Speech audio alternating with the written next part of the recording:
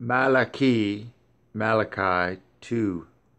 And now, O ye priests, this commandment is for you. If ye will not hear, and if ye will not lay it to heart, to give glory unto my name, says Yahuwah Sabaoth, I will even send a curse upon you, and I will curse your blessings. Yea, I have cursed them already, because ye do not lay it to heart. Behold, I will corrupt your seed, and spread dung upon your faces, even the dung of your solemn feasts, and one shall take you away with it. And ye shall know that I have sent this commandment unto you, that my covenant might be with Levi, says Yahuwah Sabaoth. My covenant was with him of life and peace, and I gave them to him for the fear wherewith he feared me, and was afraid before my name.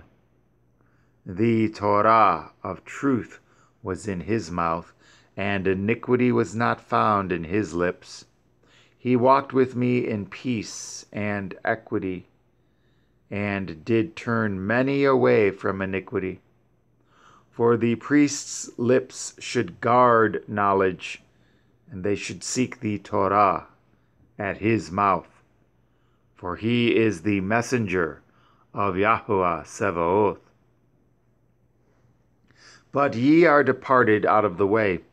Ye have caused many to stumble at the Torah.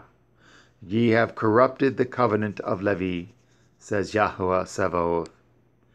Therefore have I also made you contemptible and base before all the people, according as ye have not guarded my ways, but have been partial in the Torah.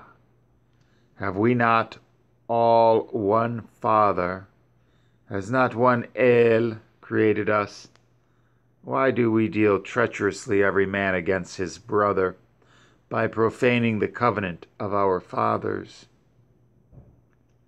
Yahudah has dealt treacherously, and an abomination is committed in Yashara'el and in Yerushalayim. For Yahudah has profaned the holiness of Yahuwah, which he loved, and has married the daughter of a strange El. Yahuwah will cut off the man that does this, the master and the scholar, out of the tabernacles of Yaakov, and him that offers an offering unto Yahuwah Sabaoth. And this have ye done again, covering at the altar of Yahuwah with tears, with weeping, and with crying out, so much so that he regards not the offering any more, or receives it with good will at your hand.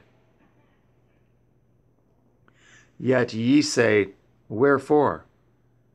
Because Yahuwah has been witness between you and the woman of your youth, against whom you have dealt treacherously. Yet is she your companion, and the woman of your covenant. And did not he make one? Yet had he the remnant of the Ruach. And wherefore one? That he might seek a seed of Elohim.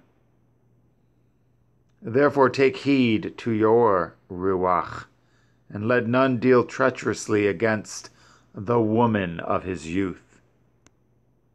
For Yahuwah, the Elohai of Yashara'el, says that he hates putting away. For one covers violence with his garment, says Yahuwah Sabaoth. Therefore take heed to your Ruach, that ye deal not treacherously. Ye have wearied Yahuwah with your words, yet ye say, Wherein have we wearied him? When ye say, every one that does evil is good in the sight of Yahweh, and he delights in them. Or, where is the Elohai of judgment?